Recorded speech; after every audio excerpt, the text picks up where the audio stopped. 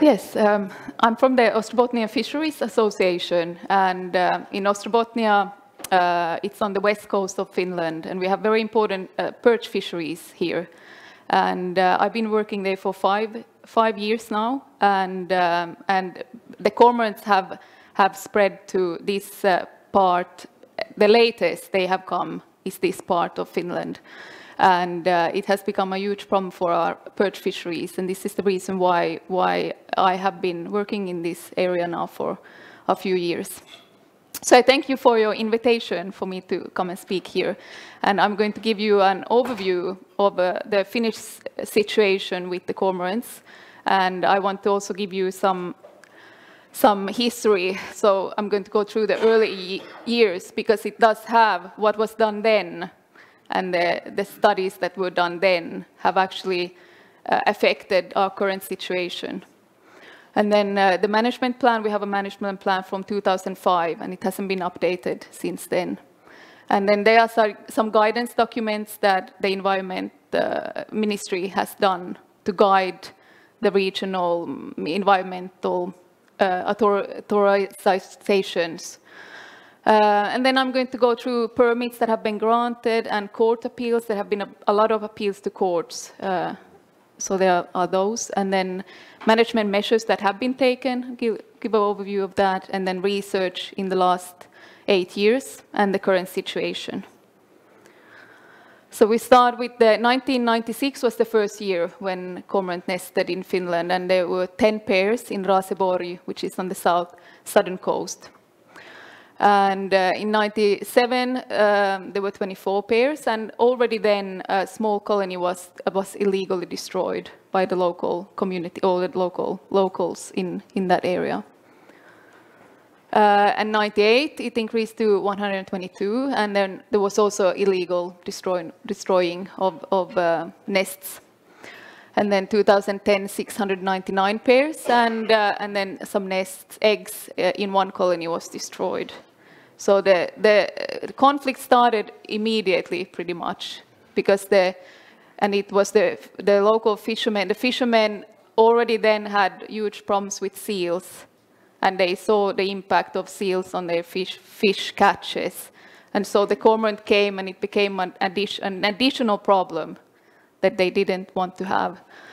And so the fishermen were the first to report on damage on fish stocks, that this affects their catch. But at that time, there was no system in place to apply for derogation measures. So the bird directive was taken into the Finnish law through the natural protection law. But there was no system, there was no guidance to authorities on how to deal with this. And so debates started quickly on the effects of cormorants. And then this then got the researchers involved, and Aleksi Lehikoinen did his master's degree on this in 2003 or 2002, studied of regurgitated fish from colonies. So he collected the regurgitated fish and looked at the species. And these similar diet studies were repeated until 2009. And this diagram shows an average of the results from these studies. So they looked at the scales, including the pellets, but also on regurgitated fish. And these studies were focused or concentrated in the Western Finnish Bay and Archipelago Sea, and around colonies with 100 to 200 nests. And you can see 47% of those were cyprinids and 23% were eel pouch. And the researchers, and the common view that was said over and over again, is that the cormorants only eat these non-valuable commercial fish species. They only eat cyprinids. So it was said over and over again, and if you say something many times, it becomes a general conception. And this is still the idea that many people have, that they only eat these commercially invaluable species. So that's the early years. And then we go to the management plan that was made 2004. So the Ministry of Environment appointed a working group to make a plan. And in 2004, we had nearly 3,000 nesting pairs. And the locations of those are found on the map there. So they had already then in those years, 8 years spread along the whole coastal area. But the focus is in the southern areas and the archipelago sea. And this working group that consisted of researchers from the National Research Center and universities, and also the interest groups, Fishermen's Federation and Water Owner Federation. They then noted that this level of this population has reached a favorable conservation status in 2004. And then they made a lot of suggestions for further documentation. They didn't make, in this plan there is no plan for how to manage to decrease damage. There is only suggestions on how to document more. We need more documentation was the conclusion in the plan. And there is a long list of different studies that they suggested that should be done in Finland. But the Finnish Fishermen's Association that was a part of this group. They then made a dissenting opinion, which is at the back of the plan. And they said that we need immediately formulate clear criteria on how to demonstrate negative impacts so that we can use the derogation measures. We need to establish a compensation scheme for fishermen to compensate for the loss of catch. We need to develop methods to prevent damage. And we also need to establish prerequisites for limiting the population. So they were saying that, for example, we need to put pressure on that the cormorant is moved to EU's list of huntable species. So this was the plan, and it is still the plan, but you cannot find this on the Environment Ministry's website, so anyway you have to ask for it. Because in 2005 we had 3,000 pairs, and today we have almost 27,000 pairs, so the situation has changed a lot from this plan. Then after that, what happened was that the Ministry of Environment made a guidance document. But I need to show you the bird directive and Article 9. I know, Niels, you mentioned it a bit, these, but there are three grounds for that gives you the right to do derogation measures or to allow them. And it's in the interest of public health and safety, in the interest of air safety, and then to prevent serious damage to crops, livestock, fisheries, and water forests. That third one there in the A is the most important, and it's how the derogation measures are used in most countries. This is the most used ground for giving that. And then B is the purpose of research and teaching. And then C is to permit, under strictly supervised conditions, the capture and keeping of certain birds in a small number. And this is what our ministry got stuck on, these small numbers. So in the first guiding document to the authorities, regional authorities that would deal with applications for derogation measures, it refers to the Commission's Guide to Sustainable Hunting under the Birds Directive, where the small number is defined as 1% of the annual natural mortality. And in the guidance document, there is an appendix that gives you an example of how in Finland we would, or the authorities would calculate what a small number is. So 2005, they give this example. There were 4,600 nesting pairs in Finland. And so they calculate the total number of adults, which is 9,200, double the nesting pairs. And then annual mortality, this is based on research by Aleksi Lehikoinen, who actually studied this. So annual mortality is 12%. So that would be 1,656 individuals. And then 1% of that is then 17 individuals. But they also included the natural mortality of the young fledglings per pair. So they calculated that, and that based also on Finnish research, 1.85 young fledglings per pair. And then the mortality is 42%, the natural mortality. And then 1% of that is 36 individuals. So small number of the Finnish population is 53 individuals that would be allowed to be shot through this. And they then link this to B, not the C. It's applied for all the A, B, and C. So it's an incorrect interpretation of the bird directive. Then the second guide came in 2010. Then they removed the reference to this small number. It's not in there anymore. Then we have 16,000 nesting pairs in Finland, and they have spread, and the conflict has increased further. In this guidance document, they define problems areas to aid the authorities in assessment of serious damage. And they calculate the number of nets that commercial fishermen use in different areas, and then they plot on the maps, and darker areas are problematic areas. And then they look at the number of nests and colonies, and if they have a lot of colonies and nests, then it's a problem area. And in these areas, they should be able to give out the derogation measures more easily.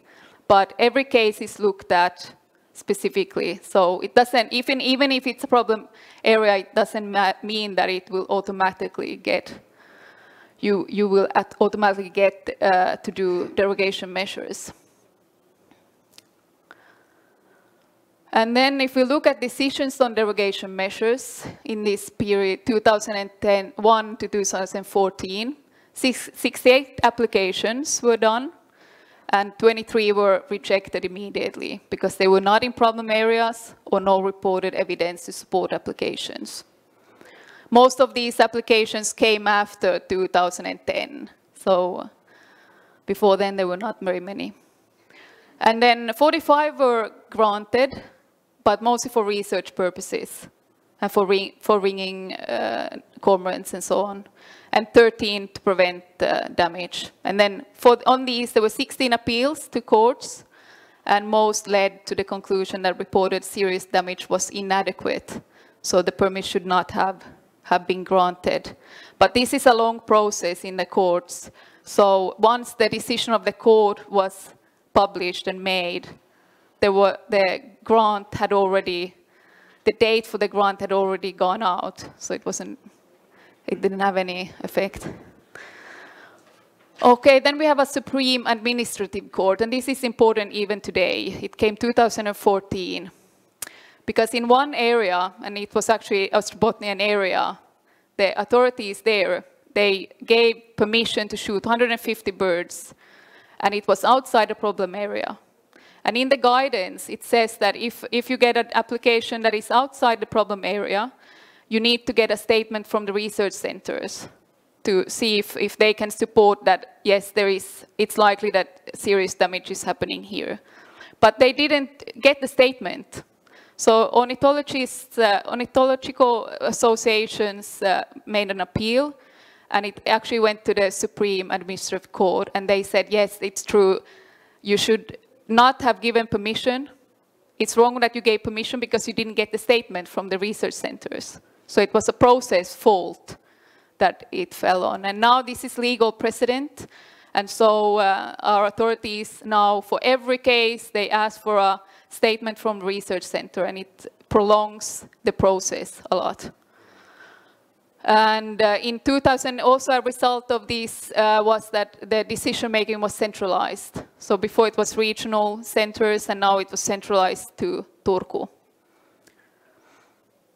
And then the third guide was published in 2016, when we have 24,000 nesting pairs. And they removed the reference to the problem areas.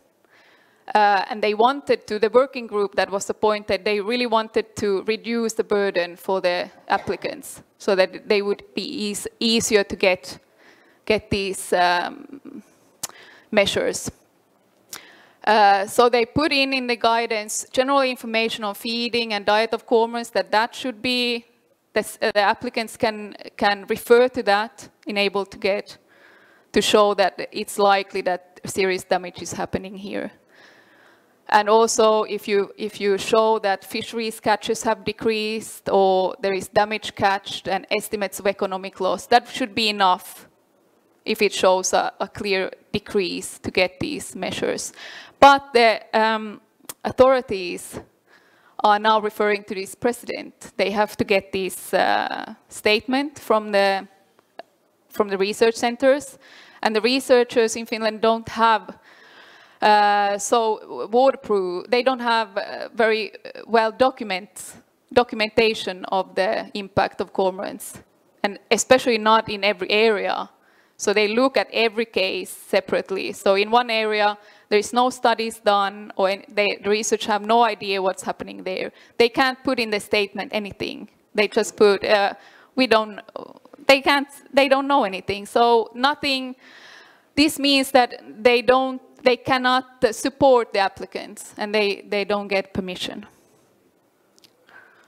Now we go to the management measure, what has been done in Finland with shooting. These are from the Habides records that every country has to give a report to the EU on what measures have been taken. So these are the numbers here. Number of permitted birds to shoot, and then the number of birds shot, so how many were used. And in the last years, they have been really few. So 210 were permitted last year, but 2 were shot of these. And the reason for this is that in the decisions, if they give permit for shooting, they make conditions that make the shooting very difficult. So in one area where they permitted to shoot 30 cormorants, in an area where there were 12,500 cormorants, they gave 30, and they gave it from 20th of August, and there were no cormorants left in that area, and it was in a restricted area in the inner archipelago. So there is no way you can use that permit. And in one area, one fisherman got a permission to shoot 80. Also in an area from 20th of August, there were no cormorants left then, so he couldn't shoot any. Egg pricking has been tested in 2010, and this was in cooperation with the Finnish Environment Institute. They wanted to test, and it was actually suggested in the management plan from 2005 that we should test the egg treatment.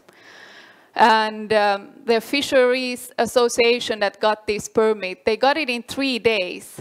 So from talking with the Finnish Environment Institute and planning, okay, we'll try it here, and then they gave in the application and got the decision in 3 days, and then they had to start it in 2 days, two days after that. The process was very quick, and they didn't have time to prepare, they told me. So they used these nails, and they had to touch the egg and put a hole in it, and it made a lot of, it wasn't correctly done, I think, because a lot of the birds, they left the area. 73 chicks were hatched in that area where there were 332 nests, and because they left, many of the adults left the colony, the Finnish Institute of Environment, they concluded that it was unsuccessful. Egg pricking is unsuccessful. So no permission for egg pricking anymore was the result from this test. In 2016, with the new guidance, scaring became, it was much more easy to get permits to scare colonies away. And in one area in Finland where the biggest colony with 4,000 nests that had been there for maybe 5-6 years, they got permission to scare that whole colony away. So they did some burning of nests, and they had this inflatable rubber man, I don't know, that inflated now and then to scare. And then they had these air cannon that made explosive noises. And then they also drove around with boats. They had permission for all this. And the whole colony disappeared from here. So it was successful in that way. And our Minister of Environment, he said in the press, yeah, this is very successful. Scaring is very successful. So let's look at the consequences of the scaring. This, with the arrow up there, that's where the colony of 4,000 pairs was. There was also scaring here in the south of Finland. These were the colonies 2015. So the scaring happened in the spring, immediately when they arrived. And so colonies 2016, you can see that where the arrow is there, that colony is not there anymore. But here, these colonies increased with about 4,000 pairs. So it only led to, obviously, it just led to spreading of them and them joining other existing colonies and nesting there. Egg oiling we tested this year, 2018, in Vaasa, in Österbottens. It's the first time it's done in Finland, and it took 2 years to get this permission. And the colony was about 1,300 nests, and this is in an area where perch spawning, it's the most important perch spawning area in Finland, the most dense production of perch. And this is and actually our research institute supported this application and said, yes, it's likely that the cormorant colonies just there would cause serious damage. And there are also terms attached to this permission. Oiling had to end 20th of May, that's a mistake there, 20th of May it had to end. And this year, for cormorants in Finland anyway, they roosted pretty late. So we only got 2 oiling events in 10th of May and 17th of May. But we did not have permission to follow up the production of young, because we're not allowed to go there after 20th of May, and that's to do with protection of other bird species that are nesting. But on this area, there are no other bird species nesting. Yes? Can I ask a question? Yeah, I think so. Those white dresses they have on there, what sorry, I'm just curious about why they're wearing these white dresses out there. These overalls, we just had them in case we got dirty or stinking. Well, that's a very good idea. We should try to do that. I mean, every time I've been out in the colonies to track birds, I've been over-puked everywhere because they throw up on you, yes. So they got like rotten fish everywhere. Yeah. Okay. No, they all left. The adults all left while we were there. Yeah. But we had these overalls, so in case. So it's not because you're afraid of. No. It was just a safety measure. But the second time I joined in on or helped in this, and the second time we went, we saw a big difference there with the birds staying much longer on the nest already. Like we had to go on land before they flew up, and then they came back much quicker. So they got used to it.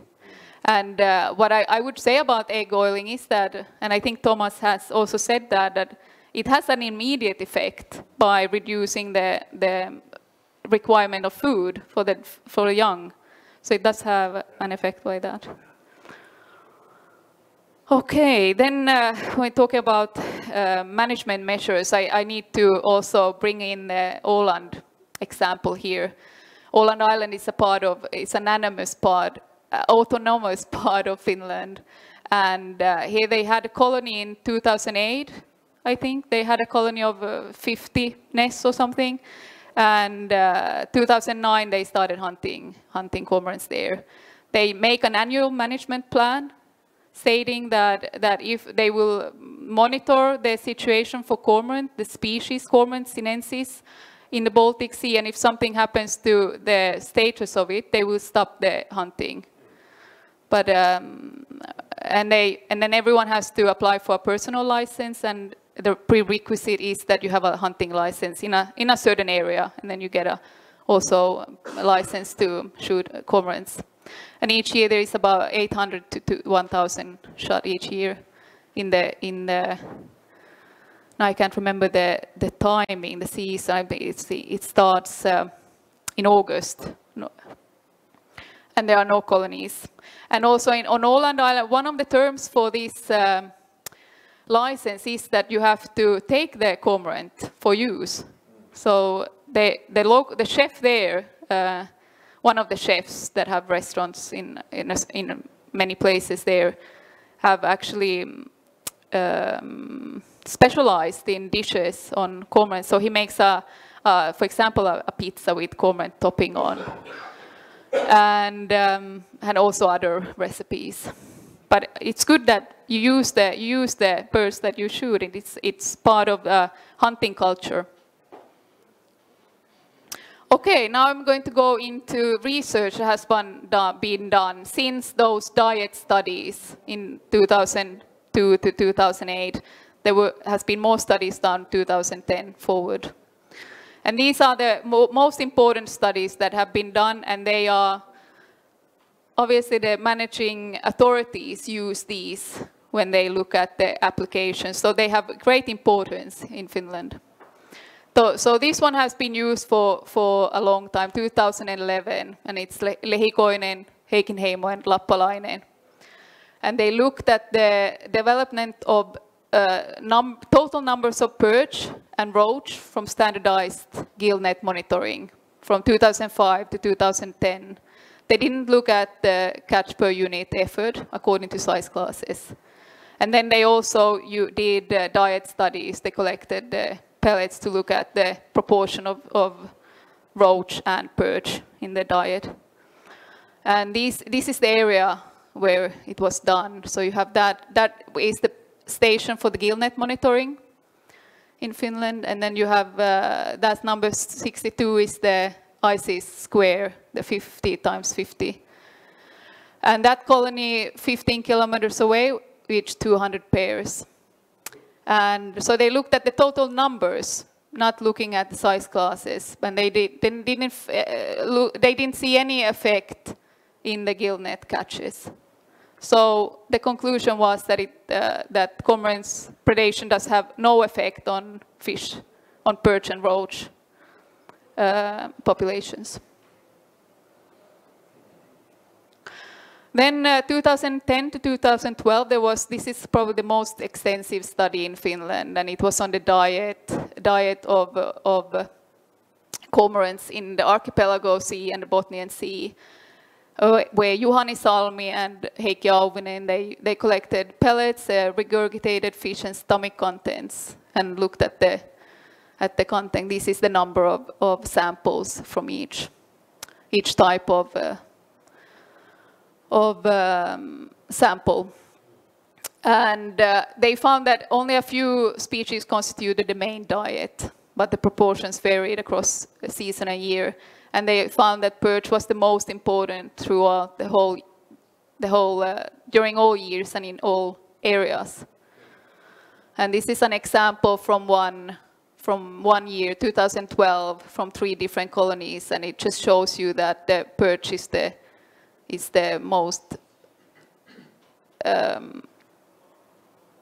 most common species in the diet. Eelpoud in this area is also, and they also looked at the roosting season. In one area, perch could be up to 90% of the diet. And they also looked at the length classes and compared it to fishing of juveniles with the what's it called now, notdragning. Seine nets. And cormorant is the red bars are the cormorant, which size of the perch the cormorant feed on, and then what the fishermen take. So it does overlap with the fishermen's catch. Then they also published part of this in fisheries research articles published in 2015. And they compared it to the fisheries catches. So they calculated the cormorant's catch 2010 based on these on the proportion of perch and pike perch in the samples. And then they looked at what the fisheries, recreational and commercial fishermen, what they have been catching there in the archipelago sea from 98 to 2010, so during a long period. And it's varied between 500 to 2,000 ton for perch and 225 and to 525 for pike perch. And if they then compared it to what the cormorants take, and the conclusion was that they have a significant effect on catches. So this group, Juhani Salmi and Heikki Auvinen, they are at the Nature Institute for Research in Turku. And then you have another group, the Heikinheimo and Lehikoinen and Lehtonen, they are in Helsinki. And they didn't agree with the interpretations of their colleagues in Turku, so they wrote a letter to the editor to criticize this research. And that their point was that they have overreacted or exaggerated the impact of cormorants, that they wouldn't have an effect on the catches. And then obviously Auvinen and Salmi replied to this criticism. But this has an effect on the management as well, because they more lean towards Heikinheimo's view. And that this is why we have more restrictions in the derogation measures that have been permitted. But that letter was not enough for some of these researchers. They also used the same data and did other modeling with it and got totally different results, that there was no effect on catches. So this is the same data as was used in Salmi et al. So it's very complicated when fisheries researchers are in disagreement. It makes it more complicated, the whole situation in Finland. Then 2017, Lehikoinen, Heikinheimo, and Lehtinen and Rusanen made another article, and they looked at the development of commercial fisheries catches, the CPUE, of perch and pike perch during 2005 to 2014 in the ICES squares. And they compared it to the occurrence of cormorants. And although perch is one of the most important prey species for cormorants, they concluded that the commercial perch CPUE has increased in 10 of the 29 ICES squares in these years, 2005 to 2014. And pike perch has increased in 5 of 25 squares. And only in 1 square had pike perch catches decreased. So they actually, the press release was that you could interpret the press release as such that cormorants have caused perch catches to increase. And if you look at it more closely, this is Heikki Auvinen actually who pointed these points out from the article, is that if you look at, these are the squares that they studied, and on this side, the number at the top is the number of the square, and then you have a plus for if the catch has increased, a 0 if it stayed the same, and then a minus if it's decreased. And the first one is for perch, and the second one is for pike perch. And so if you look at the perch, it said that, was it 10 in 10 squares they have increased. You look at these 2 squares are on Åland Islands, where you have no colonies of cormorants. Or the colony they have included is the one from 2008 with 58 nests, but then after that they didn't have any because they were hunting it. And then you have these other 2 squares where there were 0 to 100 nests in that whole square, which is 50 times 50 kilometers. So if you look at that, 6 of those 10 squares that they say that it's increased, the cormorant numbers are so low, or they have nothing. These are the numbers. Okay.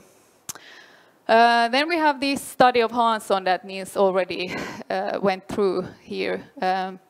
But I just want to point out that this study which showed that cormorants take more perch than the fisheries take together, that also these researchers criticized that. And they say that they've exaggerated the effect of cormorants. Now we move on to a new study in Finland that was made this year, 2018, where we are pit tagging. We're using the same methods as Niels does. Pit tagging of perch to study cormorant predation. And this is Lari Veneranta in Vaasa at the Natural Research Institute. Outside Vaasa has done this study. And he pit tagged perch with these 12 millimeter tags, smaller tags. 1,997 perch were tagged. And the perch were caught by fyke nets, by commercial fishermen. And then he did this length distribution among the tagged perch, so they would be similar to what Salmi and Auvinen found in their studies. And then he did the tracking of colonies, and some of these areas are very rocky, so they could easily, the tags could easily be lost through gaps between the rocks. But he has done a blind test in these areas too, where he's put out the tags to see what is the percentage that he will track. So the results are not ready for this yet, but he has in that perspective it's not ready because he hasn't done the blind tests yet. But he has gone through these colonies to see how many of the tags he finds. And so in that merkintäpaikka here, it's the place of tagging. And then he's found 33 out here, 19 kilometers away. And then 92, 17 kilometers away, and 49 at the colony nearest to the tagging area. So 177, 9% of the tags he's found. But then it depends on the efficiency of the tracking that will affect the results. And then the current situation. So you remember the graph that I showed you when they were doing the management plan, about 3,000 pairs, 2004, and now this year we had 26,700 pairs in 49 colonies. So it has increased very quickly, the population. And with all the problems with getting derogation measures, the way the terms are in the derogation measures has caused a lot of anger among the locals and the fishermen. And in 2017, we had 3 cases of these cormorants that had been hung up in road signs. And in one of them, it said, "We will take them," as well. And these got a lot of a lot of space in the news in Finland, also on the national news. And people from BirdLife were interviewed and said, yeah, these people, they hate nature and they just want to kill everything. But that's not how I interpret it. It's a demonstration of frustration among the locals that it's so difficult to get permission to do anything. And they see their catches are decreasing and it's difficult to get any fish like before. So prolonged application process. It's been up to 18 months, the application process. And actually that is another story because some fisheries associations made an appeal to the Chancellor of Justice in Finland, whose job is to monitor authorities to make sure they are doing everything correctly. And the decision came from last week, and they decided that yes, this is too long of a process time, it shouldn't take this long, and that they've actually broken the administrative law and the constitutional law by taking this long. And they urge them to follow the law, but they can't do anything more than that. So hopefully we'll see a change now. And then I have put that picture up because that happened the same day.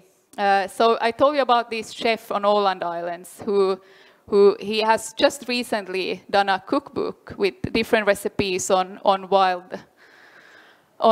meat and, for example, seal and cormorants. And he did a promotion of this book in our area. And he had one local restaurant involved, and he was going to serve this cormorant stew. And they made a lot of advertisement in the new local paper and the radio, like, yes, come and taste this cormorant stew. But then the same day, the same authorities that took 18 months to process these applications immediately said, no, this is forbidden. You cannot serve these cormorants. Because it's forbidden in Finland, as it is a protected species, it's forbidden to have the cormorants, and it's forbidden to sell and eat. It's forbidden to have the meat. Yeah. So, and then I just want to show you some fisheries catch statistics here. And I met a few days ago. I met some of the coastal fishermen, small-scale fishermen that focus on perch fisheries, and they say this year has been catastrophical. Last year was bad. They say this year is catastrophical. They can't get the perch, and perch has become in Finland a very sought after fish species in the recent years. So expensive. Yes, it is expensive, and it's more expensive because there's less of them. So, and then whitefish and pike perch as well. And then to end here, I'm a bit early, but we have time for questions then, is that I see it, and I think I'm quite well informed about the situation, but it is very complicated because of this research that are pushing different directions. And then we have obviously the managing authorities. They lean on these researchers, and we have ornithological organizations, environmental protection organizations, and then we have also politics involved. So we have Green Party. They are against that anything is done to cormorants. Then we have along the coast, I forgot to say that, it's very Swedish-speaking areas. In Finland we have 6% of our population is Swedish-speaking, and they live along the coast. So it's also a language question. And so we are mostly the Swedish People's Party get their votes from the coastal areas. And they are only 5% on the national politics level. So they don't have much strength to drive this issue.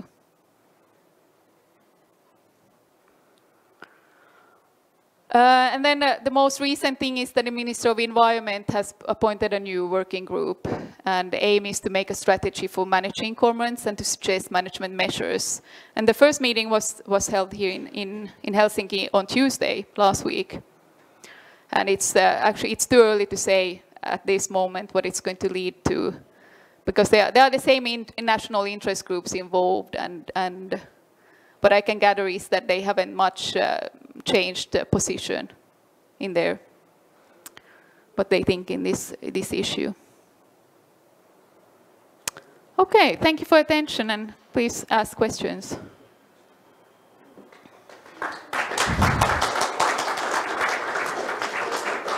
Thank you, Marina, for that long and interesting presentation.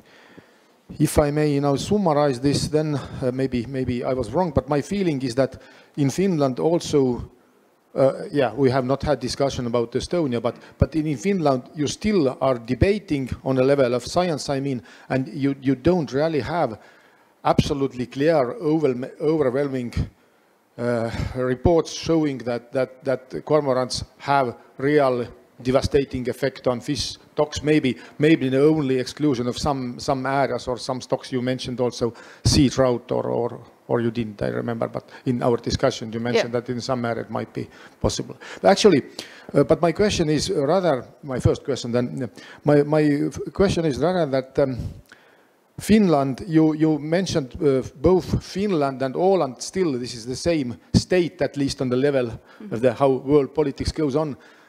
But isn't this so that the situation, how you would like to manage or how you look to the situation is completely different?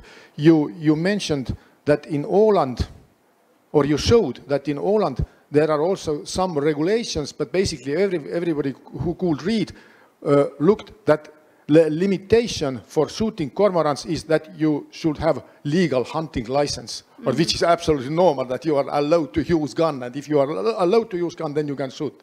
And in Finland it was very, very different, just 1% allowed or so. What is your opinion? Why it is so different, basically in the same country, the attitude towards the problem? Why it is so different? Well, Åland Islands has autonomy. They have their own government there. And they have their own laws. Yeah, I know. But and this question belongs to the Åland government to decide on. And they've taken it into their hunting scheme, and they made it into a huntable species almost. But yes, that of course, that is absolutely correct. But what I mean, that in both countries, so to say, people live, they have elected representatives in the government, and in governments the decisions taken are very different. Yeah, good question. I haven't thought of it before, but I think that it's because they are archipelago people. They are on an island. There are 25,000 people living there. They're in their government. They have elected people from the islands and the main island, and they don't have. They haven't made it so that you can appeal these decisions. It's not possible to appeal. So they haven't got that either, which we have in Finland. The decisions on degradation measures can be appealed. And then so they stop immediately and during that process time in the courts.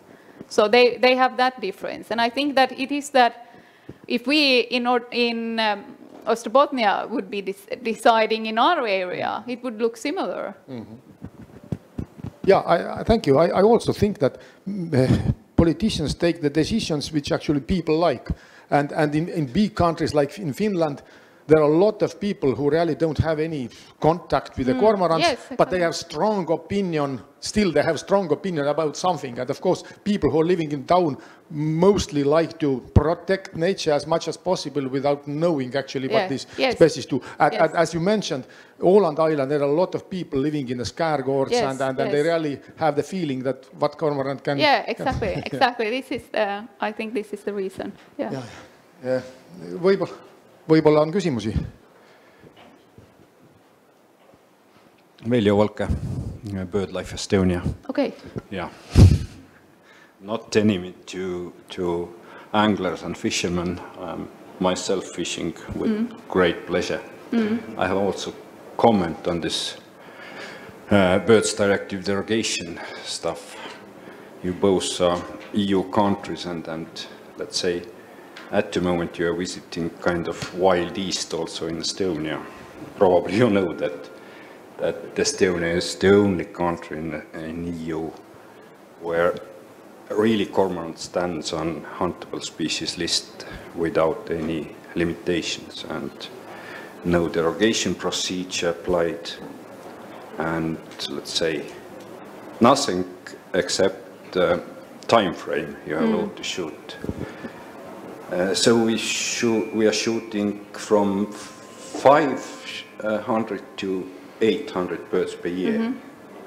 And I had a look at the statistics, and let's say from Niels' presentation, most impressive part was the predation on salmonids and in rivers and river mouths.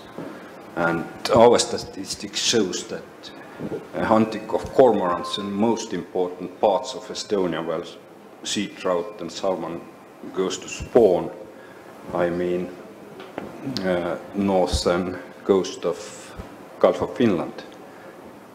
There were counties, as I remember, 3 counties basically, Harjumaa, Ida-Virumaa and Lääne-Virumaa. The total number of shot cormorants was from 2 to 8, let's say.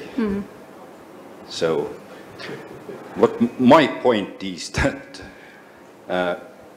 for Estonia, I think would be really clever also to put on kind of derogation procedure to, let's say, have direct let's say, tool to say hunters that it's really important to hunt this bird in Gulf of Finland to protect salmonids and these rivers which can be vulnerable in the future, not at the moment, but and the second good thing is that then if we talk about cooperation and then let's say EU-wide kind of management measures and schemes, then Estonia can stand on the floor and not look like Russia for us. But let's say first step is to say that EU legislation is kind of even and flat for everyone, and then we can do something together and then have serious talks about cooperation. If you agree, that's good. Well, I think it's a good point there, because oh, you in that microphone. No, I wasn't really, actually, I wasn't aware that it's okay to hunt cormorants in Estonia. I know that the fishermen are basically doing it, but I thought it was more like not asking, just doing. But so the official statistics that you're talking about, 800 or 200 or something, yeah. Do you think that's anywhere realistic? Isn't it much more, or what? I mean, that sounds like very, very few birds to me. They are just not interested. Okay. Yeah. Okay. No, but no, honestly, yeah, sure, it would be nice to, and I don't think it would be a hindrance either for you here in Estonia to go in and do like other countries do, use the derogation, say, okay, we have these documentations and we have this suspicion and the cormorants are here, they do damage, so let's keep on doing it. I think that would probably be better, like you say, to have it up officially instead of doing it. I don't know, but on the other hand, if you get into problems like they have in Finland with some legislators and some people in the government having problems with it, then it might be bad enough. I don't know. But I think you guys should go out and do some very, very basic studies in some of your salmon rivers and find out what goes on there before you do anything else. Marina, I think I have really one question which many people might have. This is about the amount of illegal actions against cormorants. The question is, maybe the background of the question is that here in Estonia, we are still a little bit of Soviet people, and Soviet time it means that actually officially you did one thing and in reality you did something else. So I think in Finland you have had always this Finnish state and you have much bigger respect maybe towards Finnish law and so on. So I cannot report it openly, but my feeling is that we have a lot of illegal actions against cormorants in Estonia. So you mentioned several in Finland, but what is your situation, and in the past, what is your situation about today? Are there any, in bigger amount, any actions, or what, can you say something at least? It's a good question. I was thinking to mention that as I showed you at the start, there were these illegal actions, and they have continued over time, but they have decreased in numbers. And always when the cormorants have spread to a new area, there has often been some illegal actions. And this year, for example, one colony that had been 2,600 nests last year was removed from there. We don't know how. They didn't come back to that area. And then there has been reports reported to police too of destroying of eggs and so on, but no one has ever been prosecuted. But then in the southern Finland, I spoke to my colleague in southern Finland, and he said that now, because they've had a fight or they've debated over these since 96 almost 2000 and so on, when they saw the numbers increasing, and they have fought with the authorities, and they are just tired of it, so they don't fight anymore, and there is not so many legal actions anymore. There are some, but it has decreased in numbers because of it doesn't make sense that would decrease with frustration, but after a long time of nothing happening, so then people are quite, they've lost like hope and so, but. Yeah, this is also what in Estonia, or Nils also have used to say that this is a power of silence, which means that people really don't complain, they just go and do something, and they even don't know because they are talking much about that, but there are some indications. Võib-olla veel küsimusi?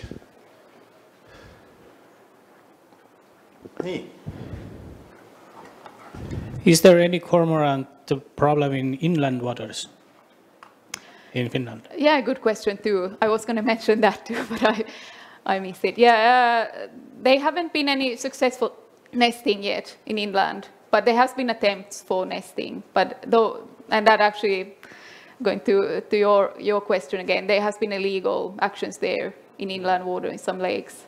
So there were maybe 3 nests in one area that were destroyed last year. But I'm not sure of this year. But there has been no officially, there is no nests reported in the inland waters. But observations? Observations of foraging cormorants, yes. There has been. Also? Yes, in rivers and lakes. But there has been no nesting. And when I speak to people from the inland, they don't take it seriously that there is a threat yet. They say, no, this problem does not affect us. I say, but look at the Danish situation. But so we'll see how that. Thank you. We have one more question here. Thorsten Wichmann from Germany. No question, but two added information. At the one side, I'm a member of a flag in Germany. And on the other side, I'm vice president of our German Angler Alliance, and I'm a member of the board of European Angler Alliance. And at first, the European Angler Alliance tried to change the cormorant on the Annex 2, yes, that it will be a handleable animal, so that we can get easier permission to manage that. I don't know if we are successful, but we try. We fight for this thing. Then the cormorant is not in danger, yes, but some stocks of fish are absolutely in danger, not only in economic danger, also in ecological danger, yes. And on the other side, flags, yes. I don't know if you know it. It exists since 1 year, a transnational cooperation project, seals and cormorants damages, between flags, 14 flags from Sweden, Finland, 1 from Estonia and 1 from Germany. I'm from Germany, flag, we are member of this project. And in the last months we have made interviews with fishermen, and we have 220 interviews, and now the results were evaluated by the Institute Luke in Finland. Yes. And I think in a quarter or a half year we have the results on the table, and we can show how are the damages of cormorants and seals in the Baltic Sea, yes? And then we can, I hope, we can better show the influence, yes? The influence is not zero, and it's very high economic influence, yes? And then that must be the basic for other or better management plans or managers in the member states of the Baltic Sea, yes? It can be different, but we must do more, I think. Yeah, thank you, Marina. I think now it is time already for the Estonian presentations, which will be held in Estonia. So please, Nils and Marina.